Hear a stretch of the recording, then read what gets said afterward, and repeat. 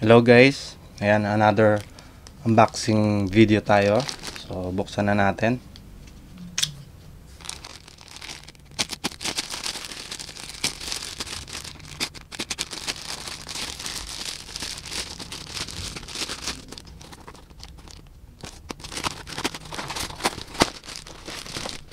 Ayan, Rockbros toolbox o tool case. So, kuha ko ng mga gamit para matesting natin. Okay guys, ito yung size nung Rockbros toolbox. So, 8 by 3 by 3.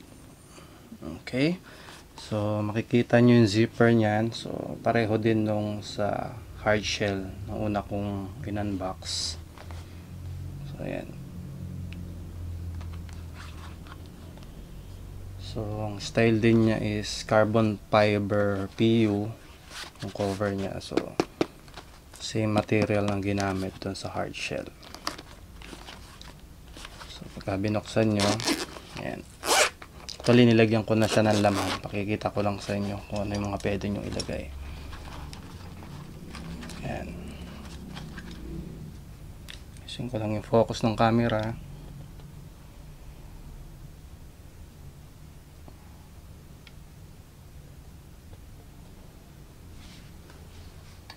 Okay, set aside muna natin yung ruler. So, ayan. You can put some wrenches. Ayan, mga wrench. So, set of Allen keys, screwdriver. So, ayan. Yung aking makeshift na pantanggal ng goma. Extra flashlight. Ayan, meron tayo maglagay ng pang repair ng tube. Uy, may naligaw na cable tie. So the other side, zipper din siya. So ayan yung multi-tool for bike. So, pwede nyo ring ilagay. Then another multi-tool. So, gusto ko sanang testingin yung kasya yung inner tube. So, wala akong extra inner tube right now. So, most probably kasya naman dito. Depende na lang sa pag-aayos nyo.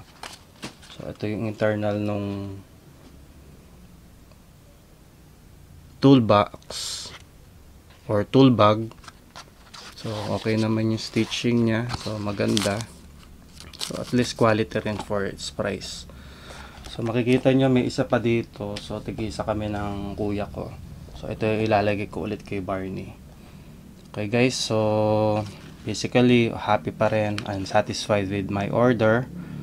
So again guys, every Friday na lang ako mag-unbox.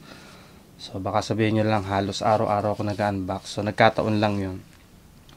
So again guys, thank you for watching. And don't forget to subscribe, like, and share. Until next time, God bless.